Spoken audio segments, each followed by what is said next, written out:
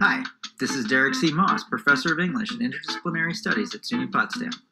Welcome to a deeper dive into African American literature, a daily series of short podcasts produced in conjunction with SUNY Potsdam's celebration of Black History Month in 2021.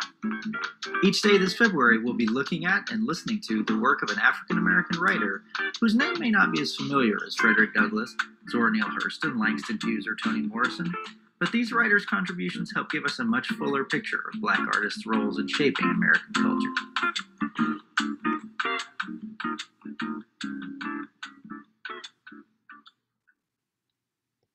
Episode 14, Carolyn Rodgers. Although Carolyn Rodgers was closely associated with many of the best-known African American poets of the second half of the 20th century, her writing remains somewhat less familiar than the work of peers like Gwendolyn Brooks, Audre Lorde, or Sonia Sanchez. Having studied the craft of poetry extensively, Rodgers began writing stridently feminist and radically anti-racist work at the height of the civil rights movement in the 1960s. Although she was affiliated with the influential Black arts movement during this time, many of her ideas and methods as a poet rankled both white and Black sensibilities. Her poetry unapologetically advocated for Black women's equality, often using profanity and explicit sexual imagery alongside more conventional poetic language. From the late 1970s onwards, Rodgers tamped down her overt militancy somewhat, but remained a powerfully poetic champion of Black women until her death in 2010. Now let's listen to a recording of Rodgers herself reading Prodigal Objects, a poem from later in her career that contains elements of the various themes that are present throughout her work from the 1960s onwards. Sorry about the buzz in the background of this. When I lose something, I am all out in the streets looking for it. It doesn't matter if I lost it at home or school or at church. I think maybe I'll see it away across town in impossible places.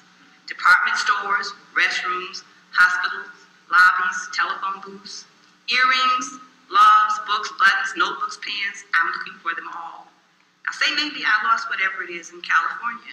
And here I am in Chicago, 2,000 miles away looking for it. Or maybe I lost it in Africa.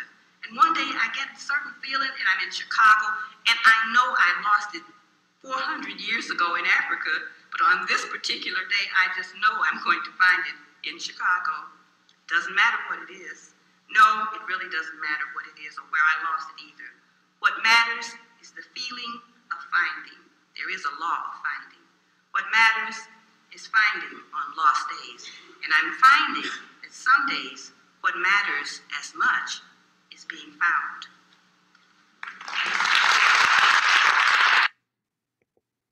For more information about Rodgers and more examples of her work, follow the link at the top of this page to the Poetry Foundation's website.